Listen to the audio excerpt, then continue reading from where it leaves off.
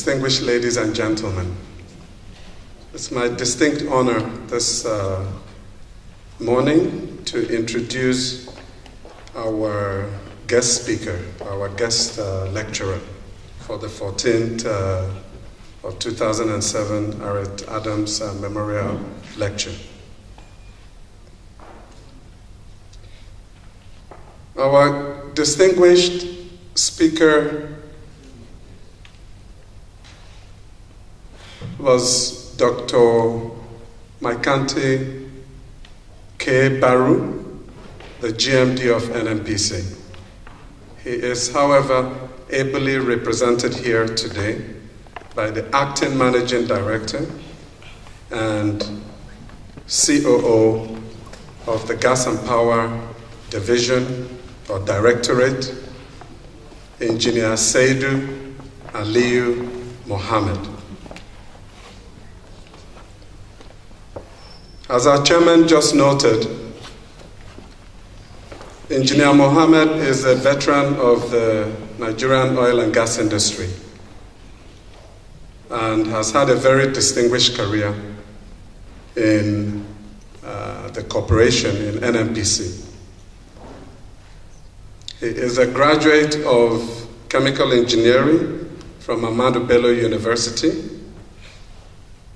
a fellow of the Nigerian Society of Chemical Engineers, and a past president of Nigerian Gas Association, serving in 2012 to 2014. He joined NNPC in 1982 and has held several technical and managerial positions. The last before the current position has been as Managing Director of Kaduna Refinery. He has also served as the Managing Director of NGC from 2010 to 2014. And prior to that, he was Executive Director Operations of NGC for a period of 3 years, from 2007 to 2010. And he has held several strategic positions before that, and working his way all the way to his current position. Distinguished ladies and gentlemen, I do not believe Engineer Saidu Mohammed needs any further introduction. Please join me to welcome our distinguished speaker, who will speak on the topic of today: find more, produce more, in able representation of the GMD of NNPC. Engineer Saidu Mohammed.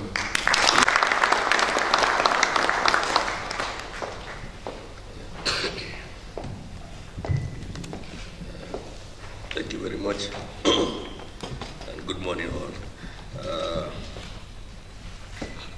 Our chairman, BOT of the Aret Adams Foundation, Chief Egbadi Momo, chairman of the occasion,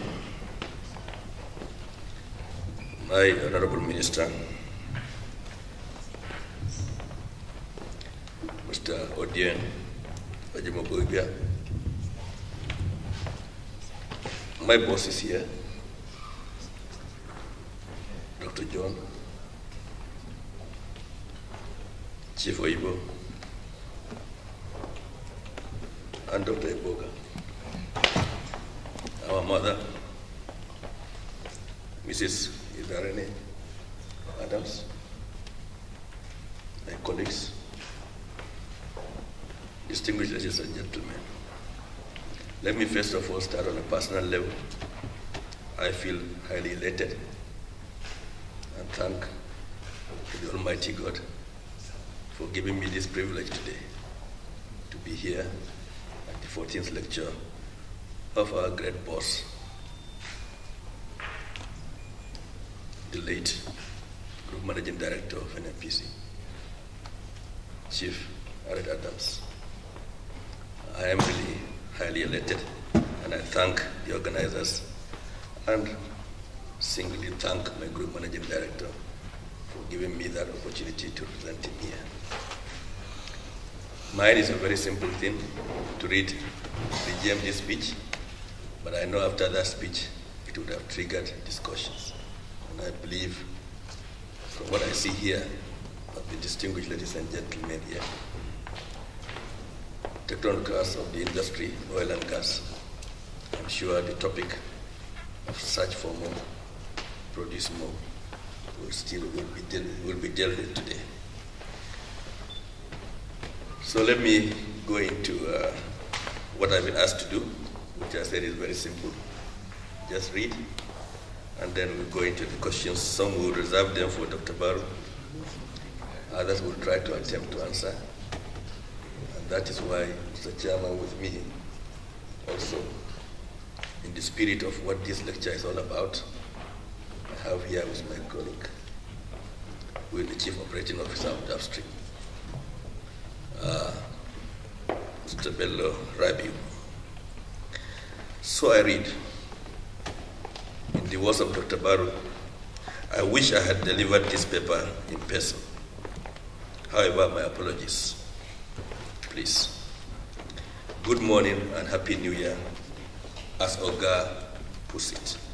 May so rest in perfect peace. Amen. It is my honor and privilege to be invited as a guest speaker at this year's Aret Adams Annual Memorial Lecture, which is the 14th in the lecture series.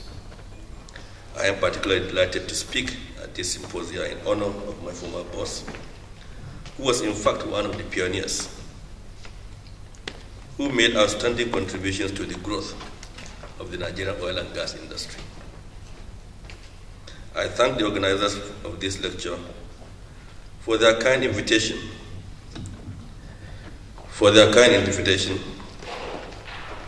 I think maybe I should grow taller or shorter.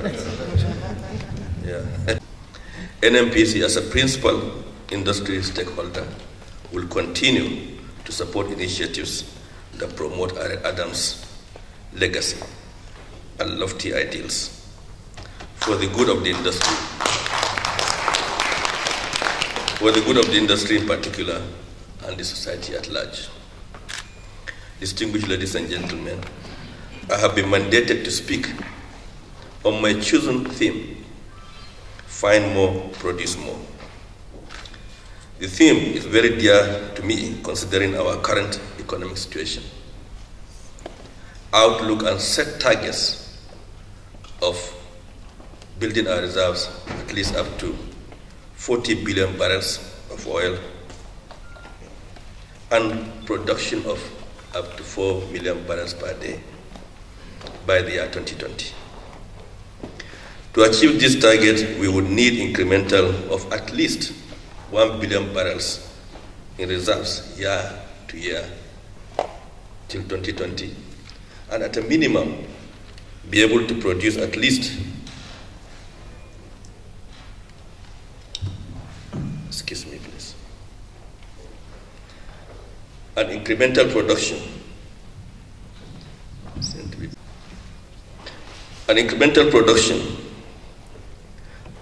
of 500,000 barrels per day within the same time frame. Considering our quest for revenue generation as a nation, it is given that we need to increase our exploration efforts in order to sustain our reserves base and grow production. It is therefore behooves on us to continue to invest in our industry to address declining production rates and future increase in demands. The current global demand forecast for oil is expected to increase to about 17 million barrels per day by 2040.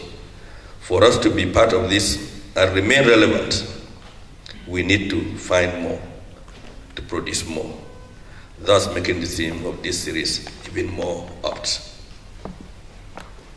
Today, we are Africa's largest crude oil exporter, accounting for over 25% of the continent's hydrocarbon production and the world's 10th largest oil producer.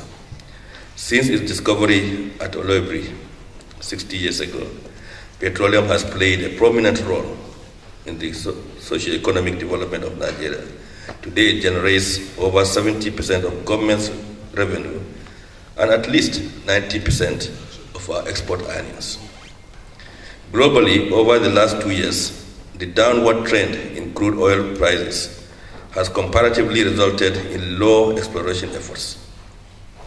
There has been a dip in the exploration success rate from 34% in 2015 down to 31% last year.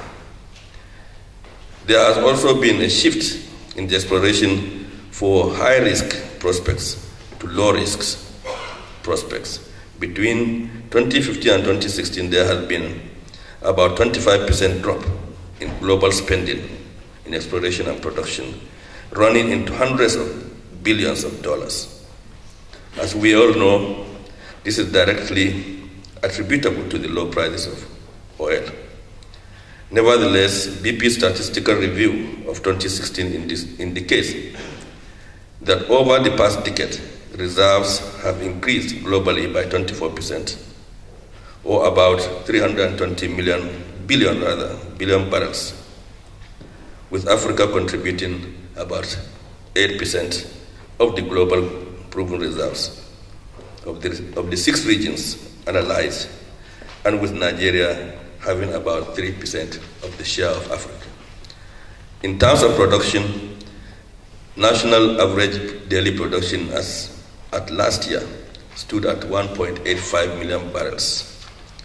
However, from the peak production of 2.35 barrels per day recorded at the beginning of 2016, production declined to an almost all-time low of 1.3 million barrels per day within the same year, due to mainly vandalism of the critical assets by saboteurs.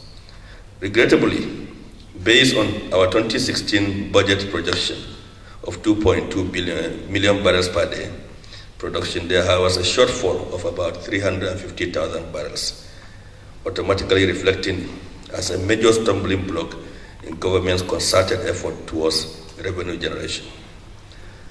As I would always say, I would always solicit in any public forum like this, I want to use this opportunity and this medium to appeal to those behind these despicable acts to eschew violence and put an end to these obnoxious acts.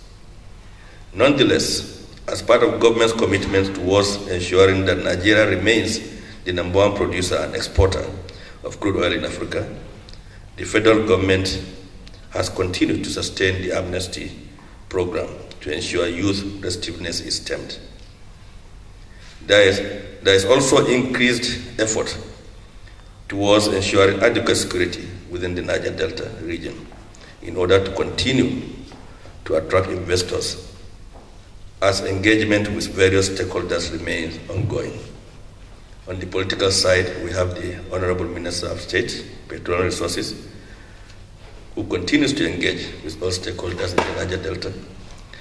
But on the operational front, the NNPC and the IOCs have formed what we call the Security Council, being established as part of my 12 business focus areas to seek and address the issues with the operations, communities, and all other stakeholders.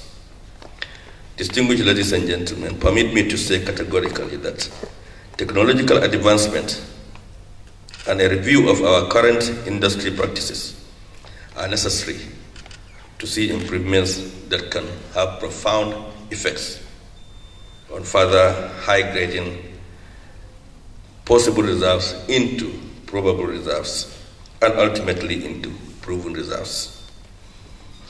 The process of reserve and resource assessments should be a continuous activity such that in current producing formations, reassessments using modern technology refinements can lead to find more reserves and commercially producing them. This is necessary to improve our reserves replacement ratio, as well as our reserves to production ratio.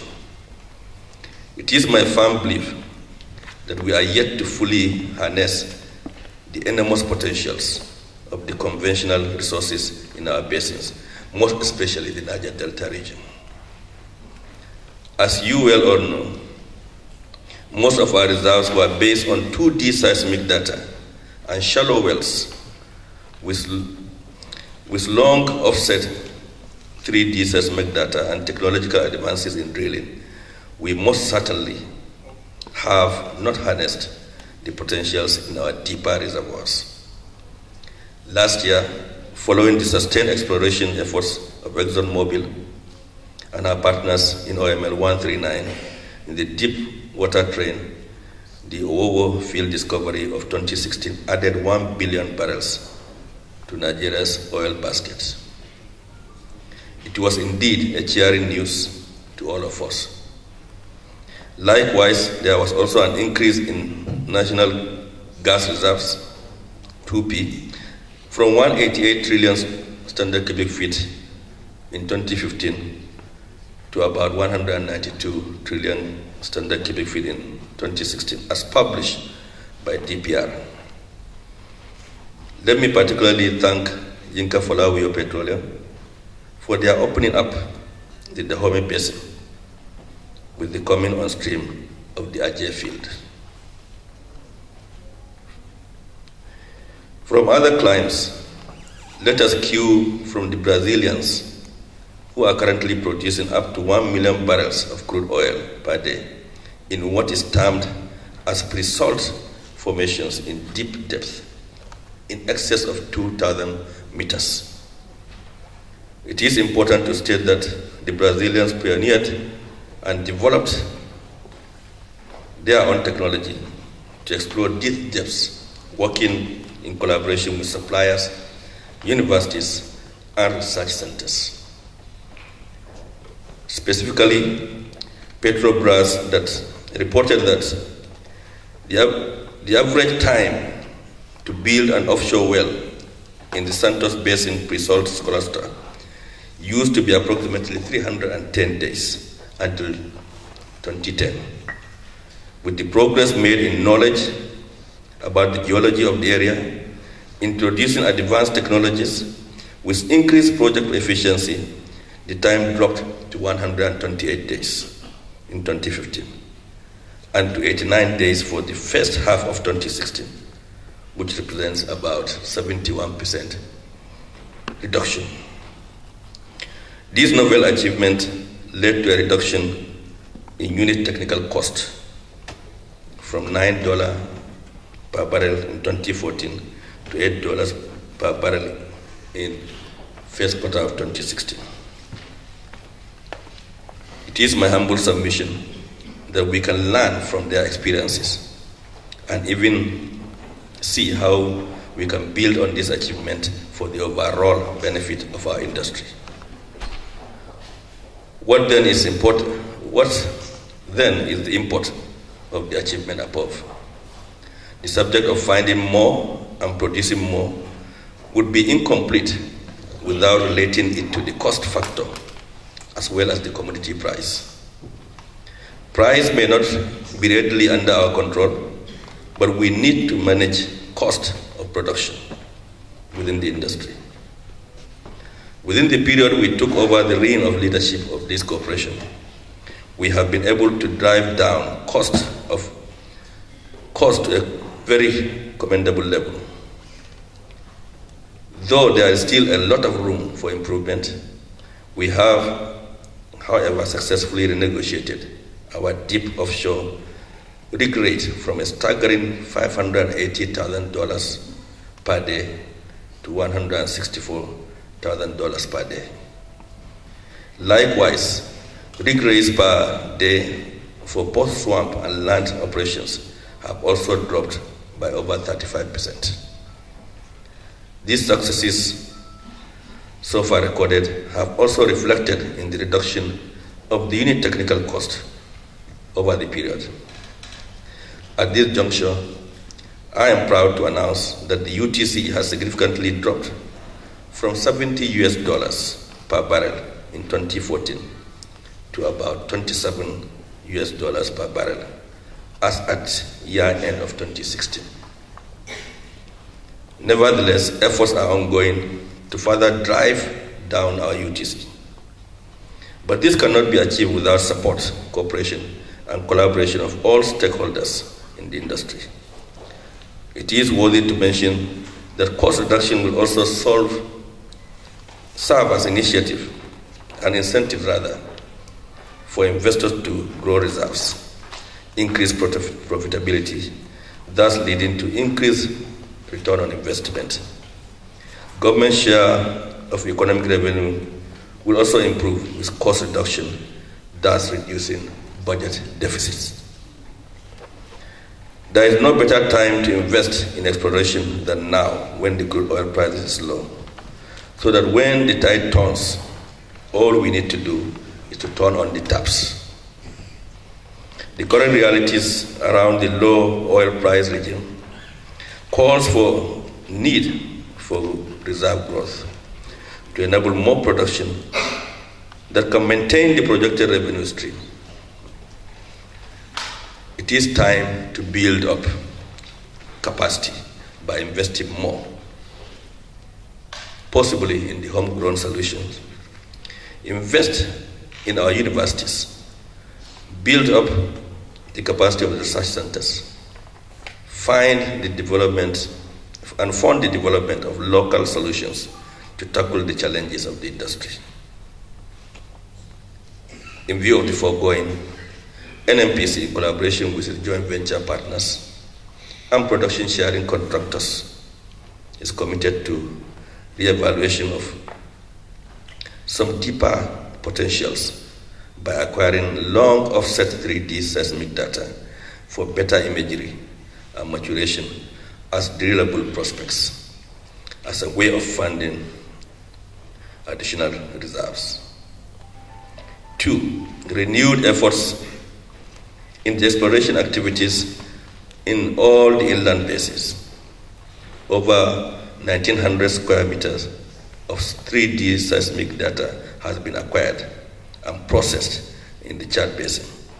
The data is currently being evaluated to high-grade identified leads to drillable prospects and mature them to ensure commencement of drilling this year.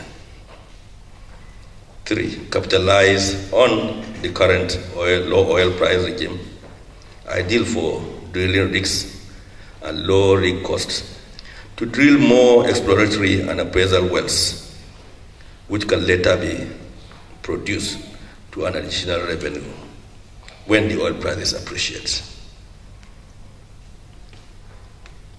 Also, improved production through rigless operations and recompletion activities. Establishment of an all-inclusive security committee comprising of all stakeholders to seek solutions to the industry in our areas of operation. Also, ensuring that there is a yearly ring-fenced exploration budget to support increased and sustainable exploration to spur our service providers for more work opportunities. And finally, increase the local content participation in the EMP business by creating an enabling environment for indigenous participation. In conclusion, ladies and gentlemen, NNPC will continue to make investments towards increasing the national hydrocarbon reserves and daily crude oil and gas production. However, we solicit the support and cooperation of all stakeholders to achieve these lofty aspirations. And there is an urgent need to link the industry with other sectors of the Nigerian economy.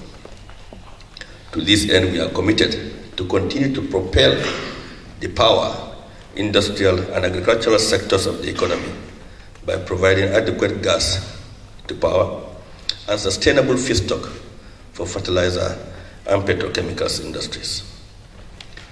Lest I forget, the subject of finding more and producing more should be buttressed with the concept of refining more to create better value across the industry value chain. We need to create more value by increasing in-country refining, produce more products in the country rather than exporting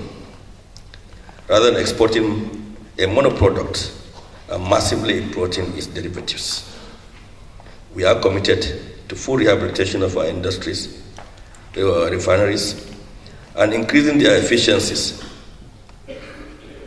so that by 2019, we should have stopped importation of petroleum products and turning to become a net exporter of petroleum products. We will strive to continue touching your lives in many more positive ways.